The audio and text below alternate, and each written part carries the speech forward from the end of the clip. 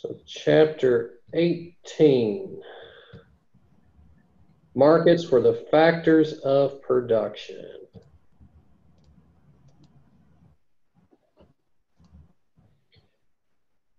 And let's put our objectives up here.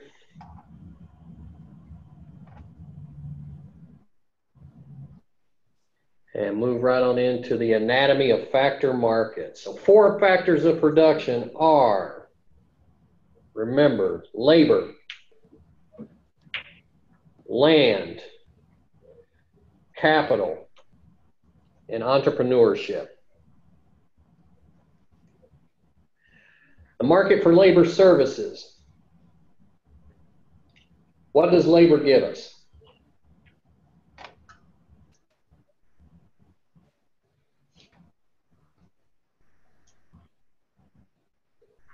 People and firms who trade labor services.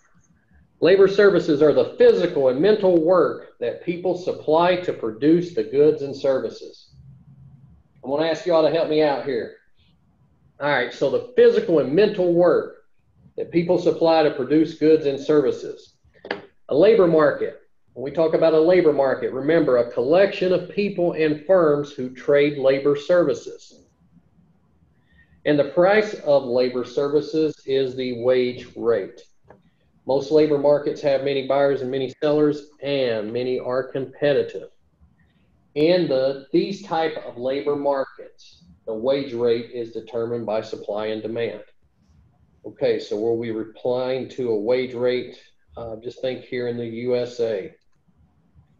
Markets for capital services. Capital, the tools, instruments, machines, buildings, and other constructions that have been produced in the past and that businesses now use to produce goods and services. These physical objects are capital goods, and they trade in goods markets. And there is not a market for capital services. A market for capital services can be called a rental rate, a market in which the services of capital are hired. Land services, natural resources. The price of these services of land is a rental rate. And non-renewable natural resources. These are resources that can be only used once and will include items such as oil, natural gas, and coal. The prices of non-renewable natural prices are determined in the global commodity market. So there, they trade on open exchanges. Entrepreneurship. Services are not traded in markets. Entrepreneurs receive the profit or bear the loss resulting from their business decisions.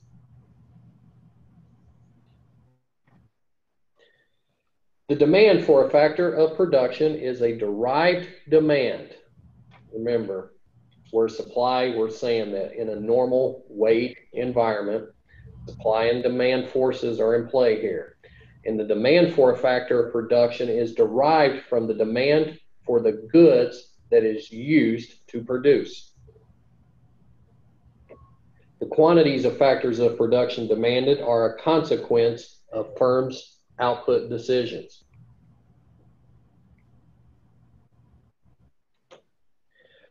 A firm will hire the quantities of factors of production that, everybody at one time, maximize its profits.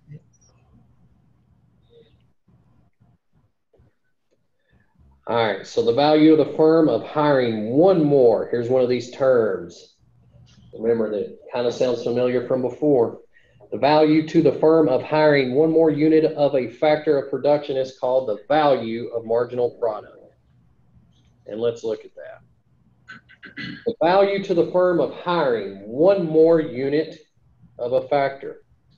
And the value of marginal product is equal to the price of a unit of output multiplied by the marginal product of that factor. Table 18.1 shows the value of marginal product. All right, so the value of marginal product of labor, we say equals the price of the product multiplied by the marginal product of labor. So in this example, if Angelo hires 2 workers, the marginal product of the second worker is 6 loaves. And we see this here in the third column.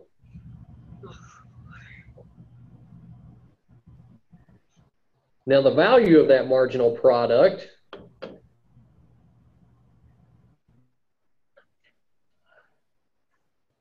is what?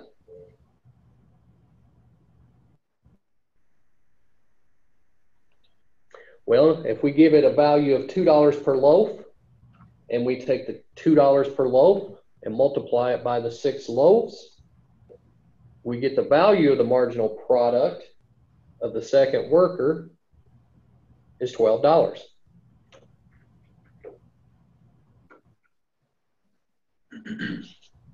Now, a firm's demand for labor.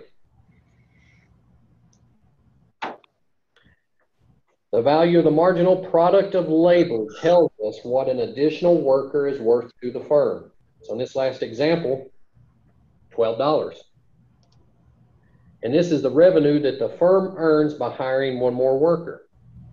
And we can compare that to the wage rate, which would be the cost of hiring that additional worker. And combined, this is going to help determine the quantity of labor demanded by a firm. And a firm maximizes its profit by hiring the quantity of labor at which value of the marginal is equal to the wage rate. If the cost exceeds the benefit exceeds the wage rate, what? The firm can increase profit by employing 1 more worker. If it's less than the wage rate, the firm must fire 1 worker if it wants to increase profits. And wherever we find the value equal to the wage rate, we are maximizing profit here. So in figure 18.1, we're going to show a relationship between a firm's value of marginal product and its demand for labor. And we're going to keep looking at Angelo. All right, so let's put some bars up here. And these are going to show the marginal product. And what do we notice? It goes down. It goes down as we add additional units of labor. So it's diminishing.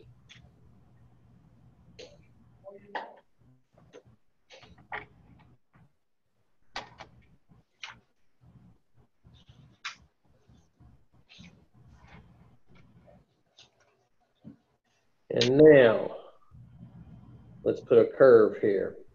The value of marginal product curve, we said, is diminishing. So the value marginal product of the third worker is $10 an hour.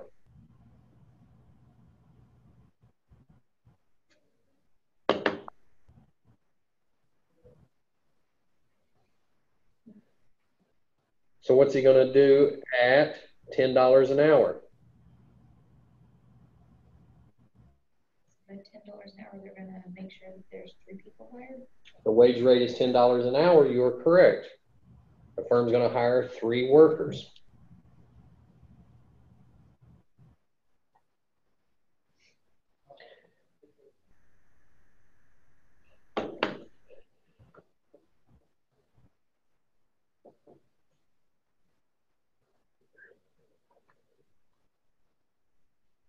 Changes in a firm's demand for labor.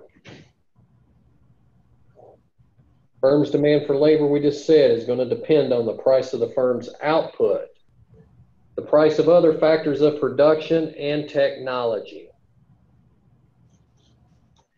The higher the price of a firm's output, the greater is the firm's demand for labor. And the price of output affects the demand for labor through its influence on the value of marginal product of labor. If the price of using capital decreases relative to the wage rate, a firm will substitute capital for labor and increase the quantity of capital it uses. The demand for labor would decrease when the price of using capital falls. And that's a good transition into technology.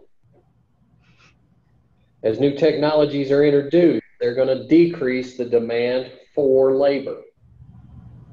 They're also going to increase the demand for other types of labor. And look at this example. An automated bread making machine becomes available. A bakery might install one of these machines and fire most of its workforce. A decrease in the demand for bakery workers. But the firms that manufacture and service automated bread making machines will hire more labor, so there's an increase for the demand type of this labor. Eric, can you speak about anything since you're a technology expert? I'm sure you've got many examples. For automated activities that replace workers? Correct. Yeah.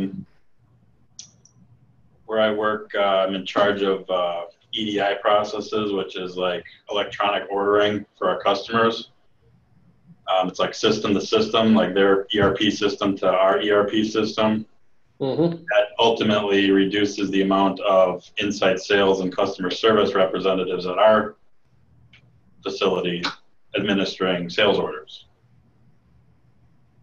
So if the customer is able to purchase it themselves, is that what you're saying? Right. They more or less, all they do is they enter the order into their system instead of somebody on our side entering in the order manually.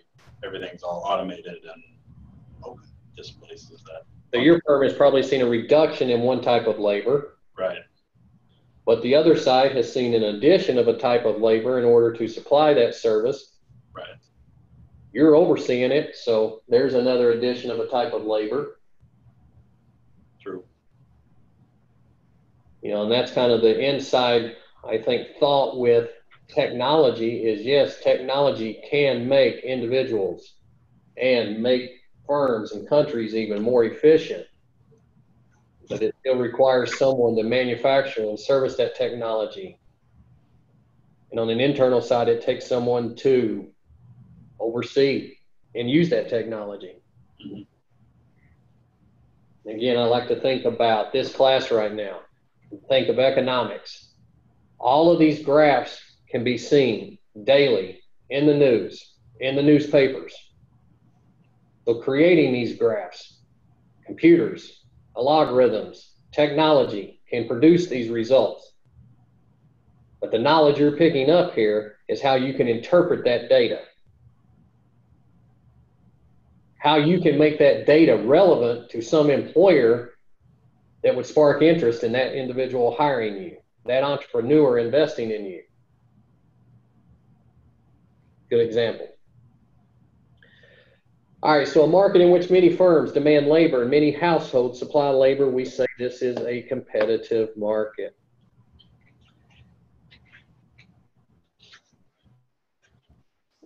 And each firm's, let's look at a demand for labor curve. Because each firm's demand for labor curve slopes downward, so does the market demand curve. Now, people allocate their time, and you people think of yourself, allocate your time between leisure and labor. And this choice determines the quantity of labor supplied. And it's going to be dependent upon the wage rate. As wage rate increases, you're probably going to be more willing to swap time spent on leisure and add time spent into labor. A person's reservation wage is the lowest wage rate for which he or she is willing to supply labor. As the wage rate rises above this reservation wage, the household changes the quantity of labor supplied. So you all have your lowest price that you'd be willing to work for. And as wages rise higher and higher above that reservation rate, more individuals and more households are going to join the labor market. So at $5 an hour, Jill supplies no labor. At $10 an hour, she's willing to supply 30 hours of labor. At $25 an hour, she's willing to do 40. So Jill's supply of labor curve is backward bending.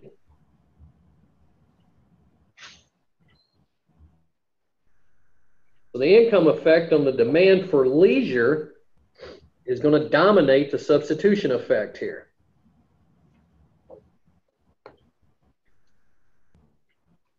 Is this going to ask you what your previous job paid you?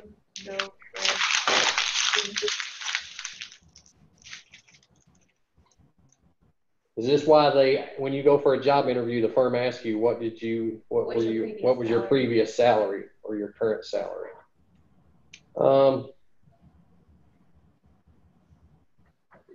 That's probably to give confidence in whoever's signing the check. All right, a substitution effect. A wage rate below $25 an hour, the higher the wage rate, the greater the quantity of labor that Jill will supply. This wage rate is Jill's opportunity cost of leisure. Look at it that way. And the substitution effect describes how a person responds to an increasing opportunity cost of leisure. They will reduce the amount of leisure and increase the quantity of labor supplied. Income effect. All of these terms you've seen before. The income effect, the higher the wage rate, the greater is Jill's income. An increase in income is going to enable the consumer to buy more of most goods. And leisure is a normal good. The income effect describes how a person responds to a higher wage rate. The person will increase the quantity of leisure and decrease the quantity of labor supplied. So here, let's look at an individual supply labor curve.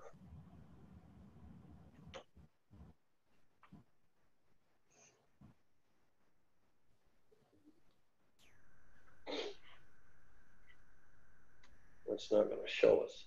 But the labor supply curve would slope upward at low wage rates, but eventually would bend backwards at higher wage rates.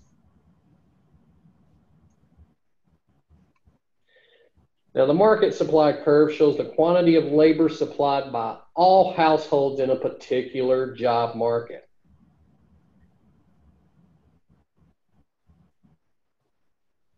And here is what we see in a competitive labor market.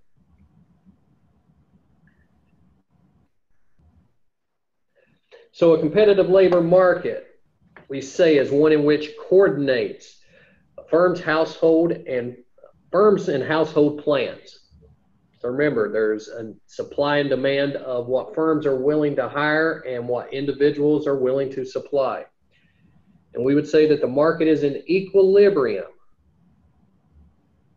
at the intersection of our supply and demand curve. And in this example, equilibrium falls at what quantity?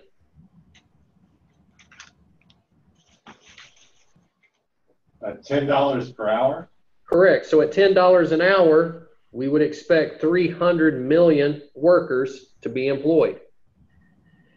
Now, if the wage rate increased above $10 an hour, the quantity demanded would what? Decrease. Good job. And if the quantity demanded decrease, what do you think would happen to the wage rate?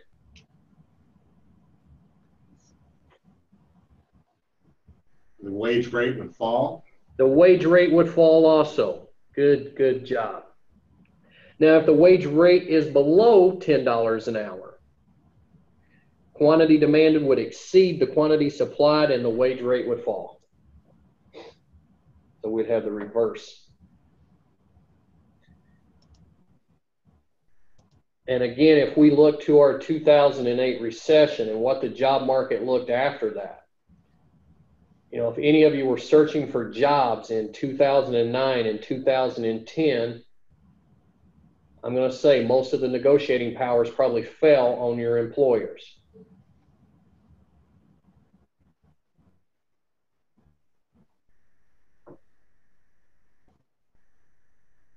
There were during that time, a lot of PhDs working for less educational qualifications. All right, wage rates, we say increase over time. They trend upward because the value of marginal product of the labor trends upward. Technological change and new types of capital, the entrepreneurship that makes and brings it to workers are more productive. And with greater labor productivity, the demand for labor increases. Wage rates have become increasingly unequal. Now, just look at the difference between your top executive in an entry-level position or even a mid-level manager's position, and especially within some of these Fortune 500 companies. And we see that the difference between these wage rates has become definitely increasingly unequal. So the rich are getting richer and the poor are getting poorer? The rich are getting richer and the poor are getting poorer. You know, what I did was just point out what was happening. I did not speak to what was the outcome there, because I wouldn't necessarily say the rich are getting richer and the poor are getting poorer. I would say that it helps to have skills that are in demand. And anyway, come back to the macro side next term and we'll continue that discussion. All right, a labor market with a union. Always an interesting subject for an economist to speak on. Does anyone belong to a union? My husband does. Your husband does. Okay, I didn't see any hands raised up. But a labor union, and the reason only I ask that question is we see that unions, you know, the influence of unions rise and falls determining on economic conditions. And as wage rates are rising and unemployment's decreasing and the economy is growing, I think the influence of unions becomes less relevant. Again, with the right to work laws that many states have enacted, you know, the reach of unions has been shortened. And I just think that the presence of unions in the job market has definitely diminished from what we've seen compared to earlier in the last century. But a labor union, an organized group of workers that aims to increase wages and influence other job conditions. And one way to raise the wage rate is to decrease the supply of labor.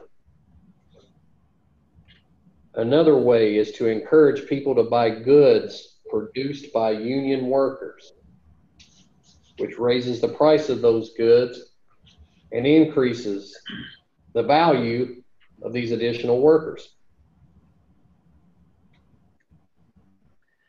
All right, so let's look at an example of a competitive market with a union.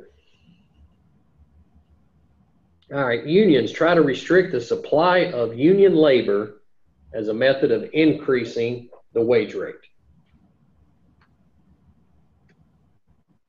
Now, this action will also decrease the quantity of labor demanded. All right, so here's some of this cause and effects. So the union is going to decrease the amount of workers it supplies as a method of raising wages. So in a competitive market, the demand curve is the curve here that is D subscript C. And the supply curve in a competitive market is S subscript C. See if I can just get those up right here. All right, so the competitive market, here's what we expect. And here, what's the wage rate? In a competitive market, $10. $10 per hour. And again, in a competitive market at $10 per hour, 300 million workers are willing to work. And those 300 million are employed. Now, if a union decreases the supply of labor, Okay. go back just here. So the union is going to decrease the labor supply. And this is what's going to happen to the supply curve. Now, what happened to the wage rate here? The wage rate will rise as the supply shifts to the left. Correct. The wage rate will rise to $15 per hour. And what's the labor demanded at $15 per hour? 200 million workers. So while the wage rate will rise, an possible unintended outcome is the number of workers employed is going to decrease.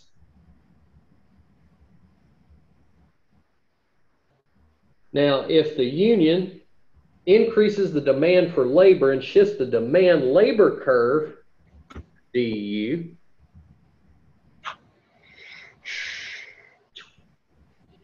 the wage rate rises to what? $20 per hour. $20 per hour, and 250 million workers will be employed. So they got to be sure that they're watching both supply and demand. All right, here's a new term I'm going to introduce to you. Monopsony. A market in which there is only one buyer. And I can say decades ago, examples include large manufacturing plants, steel mills, coal mines, often the sole buyer of labor in their local labor markets. You know, in my hometown down in Appalachia, I've heard my family, my grandparents, my dad talk about going to work every morning in a local coal mining community. They would go to work in that mines and they would earn a wage. Now I'm going to say this, go back to the earlier part of the 20th century up through the 1930s, maybe even into the 40s. So you went to work in the mines and you earned a wage. That wage was paid to you in something called scrip. And it was a unique monetary unit for that mines. And it could only be spent within that mining community. Each different community produced its own scrip. You would take that wage, you would take that scrip and buy your household goods. So you went to work, my grandpa would come home with that scrip, he'd give it to my grandma. And my grandma would go up to the country store. Guess who owned the country store? The mines. And she bought everything that her household needed, from clothes, groceries, to whatever sanitation that was being used then. She bought all of that from the coal mines. First of every month, they paid rent. Couldn't own property there. They paid rent. Who do you think owned their home? The coal mines. So the coal mines took in the rent dollars. And there's been a good song written about that by Tennessee Ernie Ford, talking about the coal mines and how they would earn that scrip and how they were forever and ever indebted to that coal mining entity. So if they didn't use all the money on their script, it just went back to the coal mine? Well, they could only, I don't think wages were very high then, so I don't think there was a lot left over. I mean, I look back at the homes that my parents grew up in, and I look at, you know, that community, and I don't think there was a lot of wages. I don't think there were excess wages. All right, so now because the monopsony will control the labor market, guess what else they have the power to do?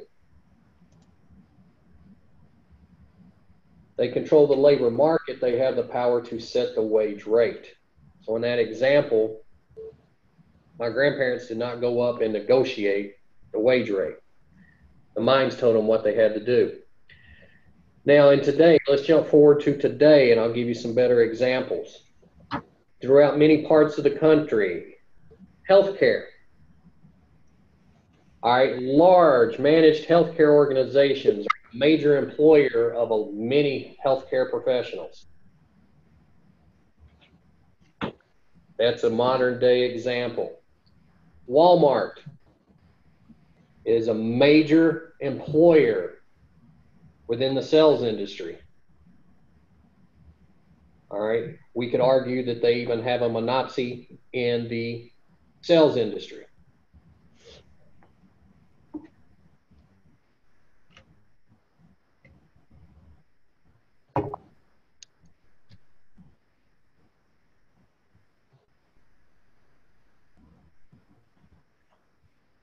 Let's get a graph up here. All right, so like all firms, the monopsony has a downward sloping demand for labor curve. And the supply curve of labor tells us the lowest wage rate for which a given quantity of labor is willing to go to work.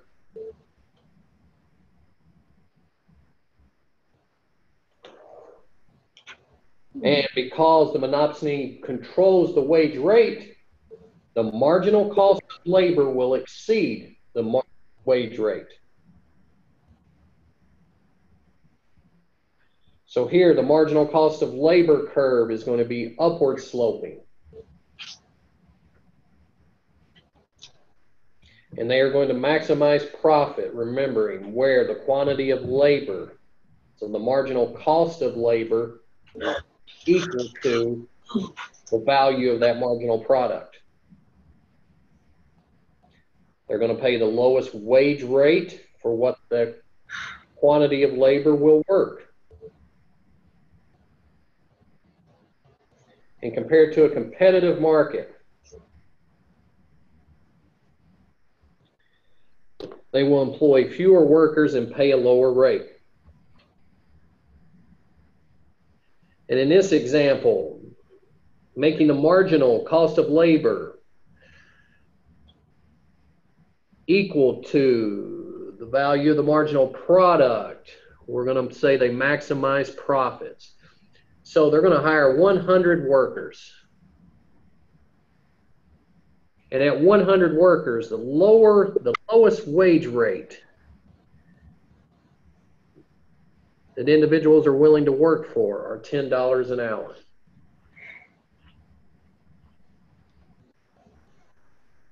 So that's the wage rate they're going to pay.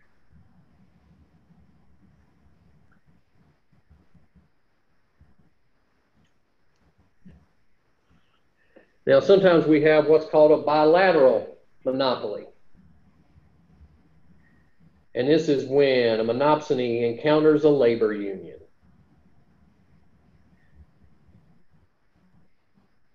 And both the employer and the union must judge each other's market power and come to an agreement.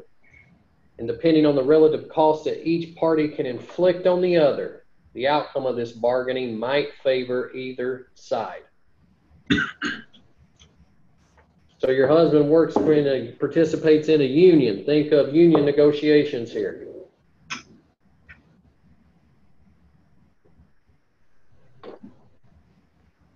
And the imposition here of a minimum wage might actually increase the quantity of labor hired by a monopsony. How come? More people are willing to work for more money. Well, now suppose, remember, we said that the monopsony would only pay out $10 an hour, because that was the minimum rate in which individuals were willing to work. Now, suppose the minimum wage rate is set at $15 an hour. So here's our floor. Now, the supply of labor is perfectly elastic from 0 to 150 workers. So up to 150 workers, the marginal cost of hiring an additional worker equals the minimum wage. They know each additional worker they hire, it's going to be equal to the minimum wage. If we go to more than 150 workers,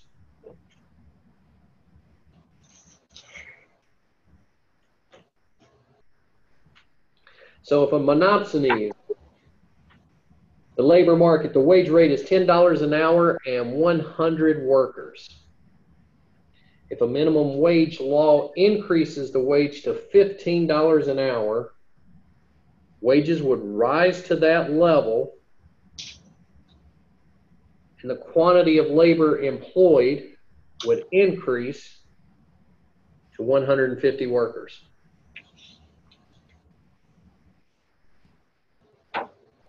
So there represents our increase in employment.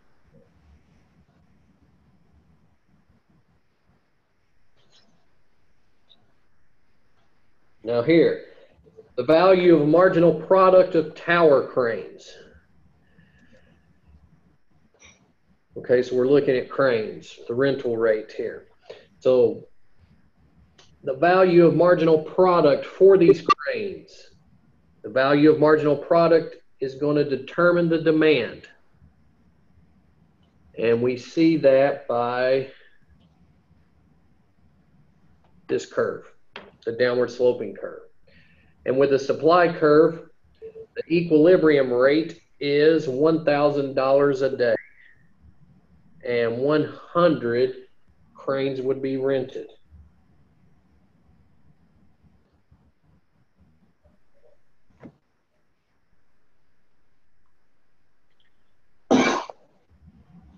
All right, let's look at rent versus buying decisions. The decision to obtain capital services in a rental market rather than buying with capital is implicitly made to minimize cost. So if it's cheaper to rent, we are going to rent. Firms will compare the cost of explicitly renting the capital and the cost of buying it. So here,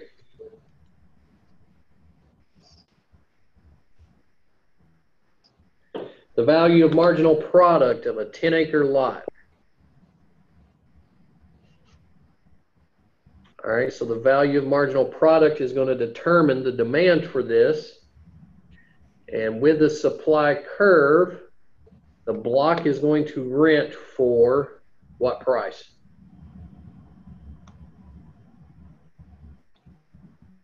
$1,000 per acre per day.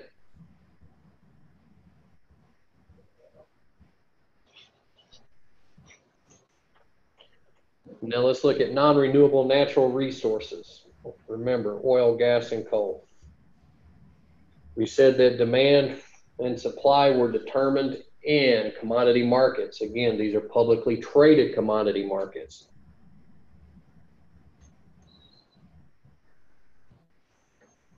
And here you go. The demand for oil equal to the value of marginal product of oil and the expected future price of oil.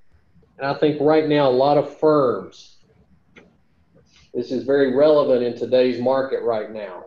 When you go back a decade ago, 15 years ago, oil passing $110 per barrel. What's the oil prices today? I believe it's over 40. Yeah, we're getting resistance around 50. Firms would like to even keep it to 50. We've kind of got up to that level, but you are correct. As output has not been able to be reduced or curbed, and as more and more we're seeing the more and more players even in the United States. I mean, think of how much more we have increased output. You know, we're finding resistance at even $50 a barrel. So the greater the quantity of oil used, the smaller is the value of the marginal product of the oil, and demand slopes downward.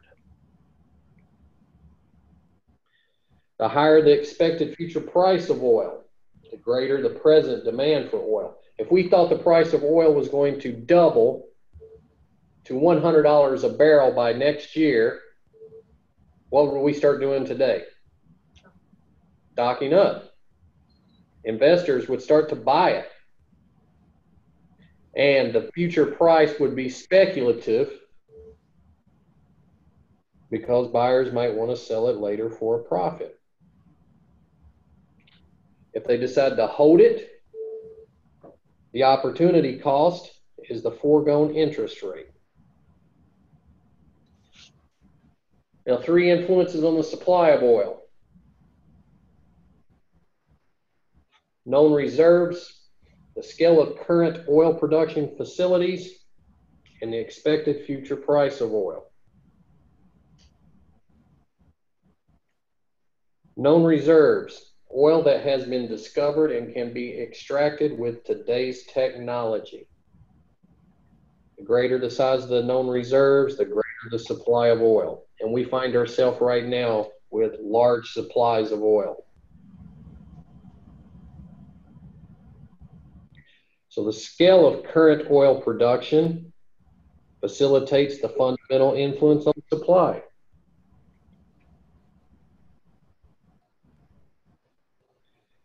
The cost of extracting oil means that the supply curve of oil slopes upward.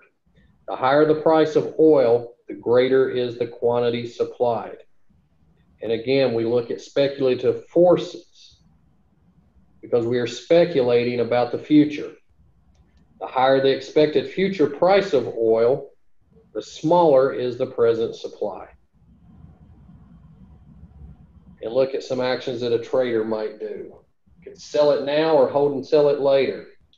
The opportunity cost is the foregone interest rate.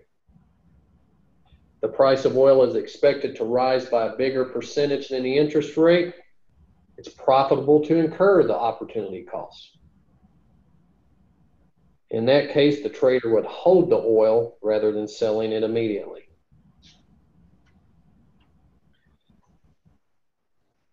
All right, let's get a graph up here.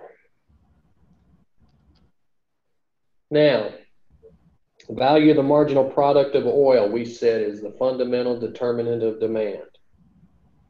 And this marginal cost of extraction here. So what's the cost of extraction? The fundamental determinant of supply. And together, they're going to determine the market fundamentals. If expectations, so what happens if we expect the price of oil to depart from market fundamentals? What's going to happen?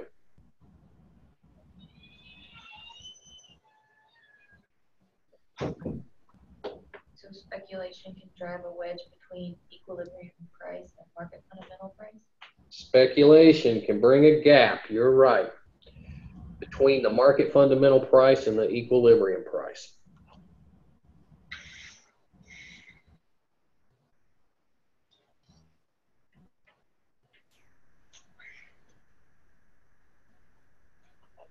The hot tailing principle, the idea that traders expect the price of a non-renewable natural resources to rise at a rate equal to the interest rate. If the price of oil is expected to rise at a rate that exceeds the interest rate, it is profitable to hold a bigger inventory. And it's interesting, remember that each of these are dictated and traded. Supply and demand fundamentals take place on an exchange, in an open market.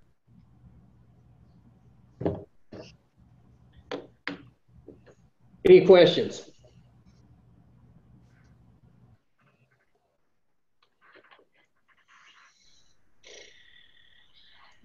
All right.